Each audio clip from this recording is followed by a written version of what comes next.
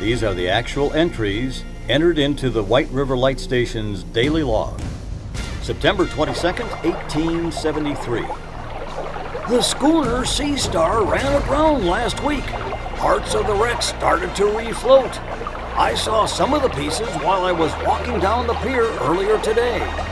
October 2nd, 1875. With the help of 5 hired men, work has commenced on building the main lighthouse along the bluff down the way from the pier.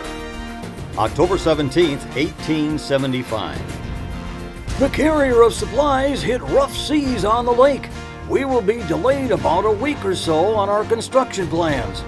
In this supply ship, we expect to receive lantern room wall fittings, glass copper roof, and special parts to complete the construction of the lighthouse.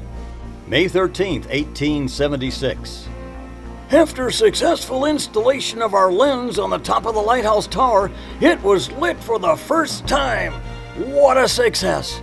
Boats and ships will now be able to see the channel even clearer now that we are in operation. November 19th, 1879. Not one, but 2 schooners hit the elevated walkway today. Significant damage. I will have to start the repairs quite soon so I can continue my work on the pier light. April 22nd, 1880.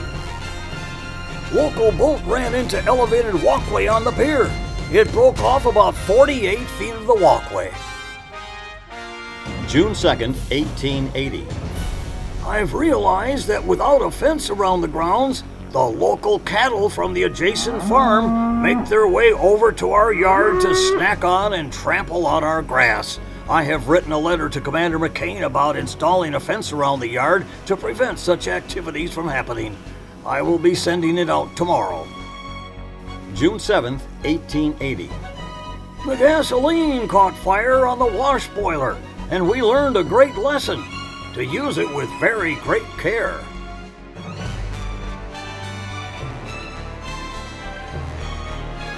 These are the actual entries entered into the White River Light Station's daily log.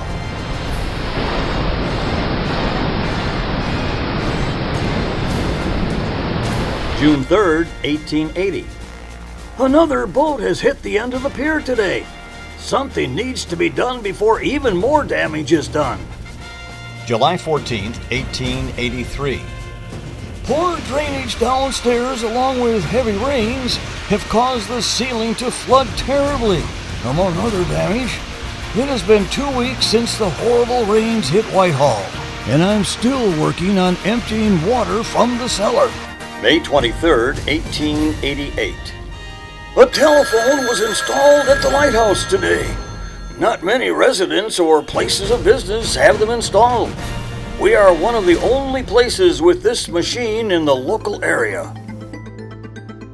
June 17th, 1890. The clockwork cable has malfunctioned. It seems like it is caught at the top of the light. That, or it has completely snapped.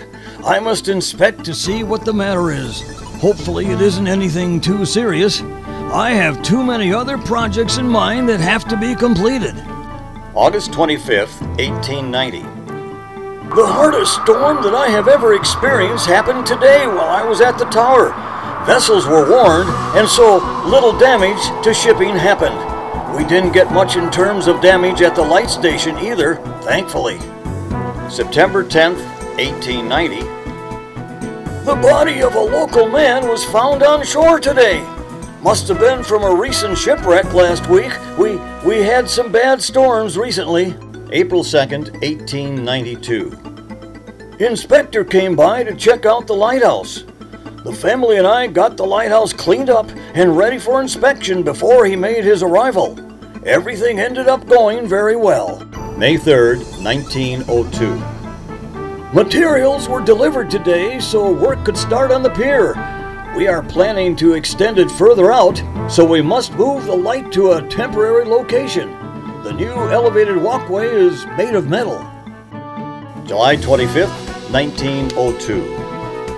A new oil house was constructed on the grounds this week. With this new addition, we can begin to move all our oil equipment and supplies from the basement of the house to this new space located just outside the side door. May 2nd, 1904. I received a letter of commendation from the Lighthouse Board today for having a station in credible condition. Part of the letter writes, "The board is gratified to learn from the annual report of inspection of your station made on 16th of April that it is most credible condition. The board commends you on this. The fact that you have been commended will be noted on the records of their office and on those of the inspector's office as part of your official history. I am very thankful for this recognition." May 17th, 1904. The inspector came by today and congratulated me on the great work that I am doing here at the light station. I thanked him for his words and with a big smile on my face said, "Just doing my job, sir." He got a kick out of that. His comment makes me sit back and really think about my time here at the light station. I am honored to be the man to take care of this precious light. Not only is this work supporting my family, but I am saving lives by keeping this light in tip-top shape every single day. May 25th, 1904. A terrible storm came by last night. I went to go check out any damage in the walkway today after the storm had passed. Severe damage has occurred, and it looks like a portion of the walkway needs to be replaced and repaired. June 25th, 1904.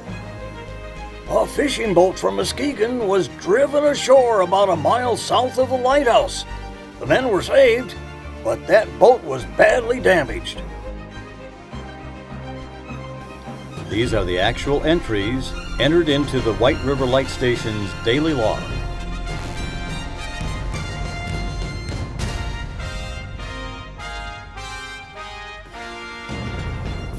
The light characteristic has officially changed today. Before today, the light used to be a fixed white light. Now, it is a fixed white light with a red flash every 40 seconds. Because we must work directly with the light, it was discontinued for 10 days. March 1st, 1914. We've been subjected to a harsh winter this season. So much so that the water pipes coming into the house have completely frozen up. It has now been a couple of weeks since the original freeze and we still have frozen pipes. February 17th, 1920. Even though I am grateful we have had the opportunity to use electricity at our light station, it has not been 100% consistent and reliable since installation. I have often needed to burn the kerosene lamp due to power outages, something I was not expecting to do once electricity was installed. April 13th, 1925. Because of the constant damage to the walkway during high waves, winds, and storms, it has been decided that it should be torn down. The disassembled pieces will be sent to the Lighthouse Service Depot in Milwaukee over the next few weeks. August 7th, 1925. A fire broke out last night in the adjacent woods. The lightning in last night's storm seemed to have hit the trees just right, where it ignited a large forest fire. Even after a full 48 hours after the initial burn, the fire continues to rage on. Fire has spread to both sides of the lake at this point. Fire crews from Whitehall and neighboring towns have been helping to contain and fight the fire before any other damage is done. September 7th, 1925. I assisted the Coast Guard in rescuing a woman on the water today. We tried to bring life to her, but unfortunately, we failed. October 1st, 1927. The damaged hull of an unknown vessel drifted into the White River Channel this morning. From what I saw and learned from the Coast Guard, no men were aboard. April 22nd, 1928. The unbelievable happened today. A fire broke out in the old wooden pier early this morning. I've never seen a fire quite like it in my whole life. The local fire department from town was called out in order to help control and tame the fire. It burned all night and was not fully extinguished until mid-morning the next day. September 17, 1929. While we have been using stone to help with the stability of the pier in the water, I have realized that it cannot always be safe from harm. A heavy sea cut behind the current stone and washed out part of the pier into the lake.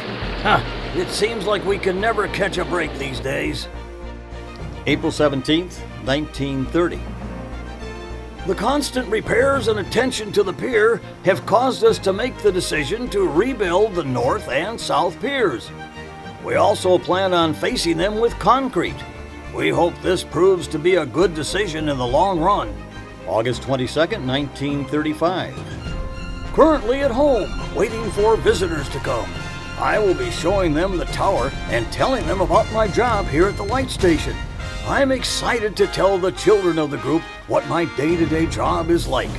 They're thrilled to hear about what we, the lighthouse keepers, do every day.